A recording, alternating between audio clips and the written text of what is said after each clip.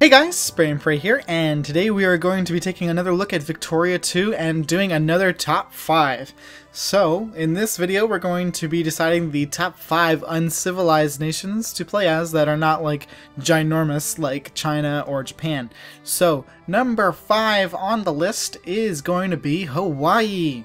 Hawaii is this guy right here. If you're not from these states, you might have an issue knowing that. The strategy behind Hawaii and what makes it to this list and why it's actually a playable uncivilized nation is the thing is you go ahead and you get an alliance with the United States. That's step uno. And then you use the United States' massive army to fund and fight your wars for you so you can become a ginormous colonial empire. So, for instance, if you could get them to, like, you know, fight China or something for you, and if you got just one state from China, you'd be the bomb, and you'd be like Hawaii. That'd be really cool. You can also pick fights with all the other uncivilized nation guys down here, like Johor and stuff like that, as well as their extremely high literacy makes for a quick westernization progress. Alright, that's it for number 5. Let's move on to number 4. Number 4 is Ethiopia. Ethiopia is the, like, you know, you would not expect them to be, you know, any chance at all at having any sort of westernization, except for the fact that they have such a good population. They have 1.3 million, which is pretty good. I mean, the United States only starts out with 4 million, so you could easily build that up and become very powerful, as well as you stand right next to Egypt. And Egypt is in a really bad spot because they have all these Ottoman cores. So as Ethiopia, you just sit there and you wait a little bit, and then Egypt is going to get Wreck-a-Roonied by the Ottoman Empire. Eventually, it's inevitable. And once that happens, then you, as Ethiopia, just go swoop in and pick up some territory down here, like maybe Sudan, or maybe even like Middle Egypt if you want to just kind of sneak a really good province in over there and grow your power even more in your population. So that's a really good way to do it. You probably will not be able to... It's going to be a real race to go and try to colonize Africa, but if you can become a westernized nation before the struggle for Africa begins, you will be really in a great position, and that's why Ethiopia is number 4 on this list. Number 3 on the top 5 nations that to play that are uncivilized is Liberia. Liberia is in a really good position because they're, as a satellite of the United States, you are impervious to, you know, France and Spain messing with you. 99% of the time when I've played this game, I've never seen anybody be aggressive enough to take Liberia over, just because it's so much of a pain in the ass to have to fight the United States too.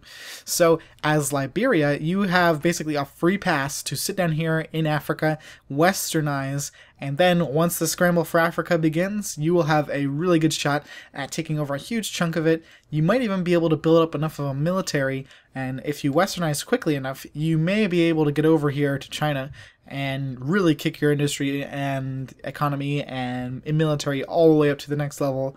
Although you wouldn't really have to do that because the population in Africa after the colonization begins is really good and it'll sustain you. If you can get a huge chunk of Africa as Liberia, if you westernize quickly enough, then you'll be in a great position. And so that's why Liberia is the 3rd nation on the uncivilized nations to play as. Now, the second nation was a really close one. I didn't know which one to pick because it's kind of hard. They're really close, and I think I'm going to have to go with number 2 as Korea. Korea is not China or Japan, and obviously those two guys are way more suited and better suited to just being huge aggressive people because they have just way more population in general. However, as Korea, you have the access to some ridiculous RGO when it comes to coal and iron.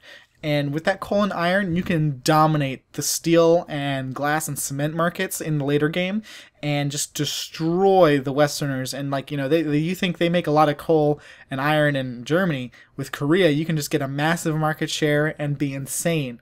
And if you're able to pull off westernization before China does, you can go to China and say, hey guys, check it out, we got cannons, give us some of your population, and then you've taken Korea from being a, you know, maybe not so great power to being insane if they can get some of the massive population centers like Shanghai and the Guangxi coal mine from like China. You would just be an insane world power, and I think you could probably take out the British if you were able to secure enough of China to leverage that against the British.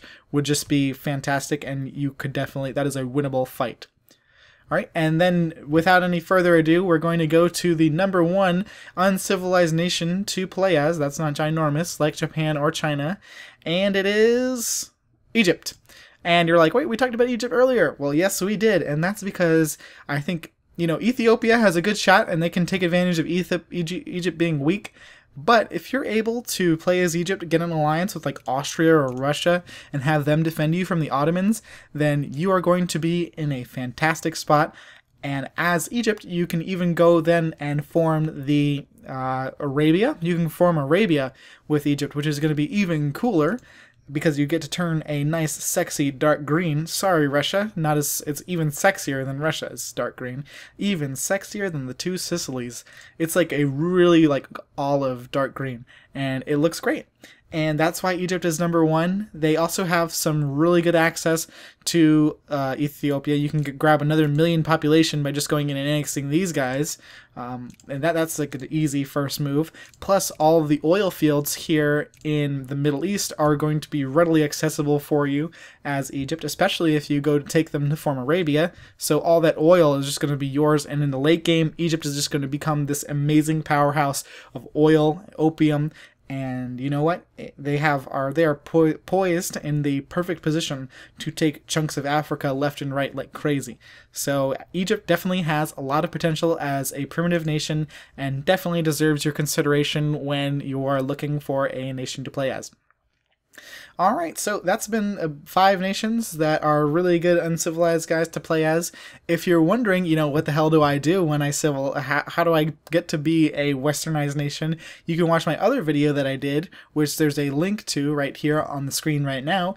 And you can also watch the other videos where I talk about the top 5 coolest nations to play as. Anyways, thanks so much for watching, guys. I hope you enjoyed. I'll see you in the next one. Spray and pray out.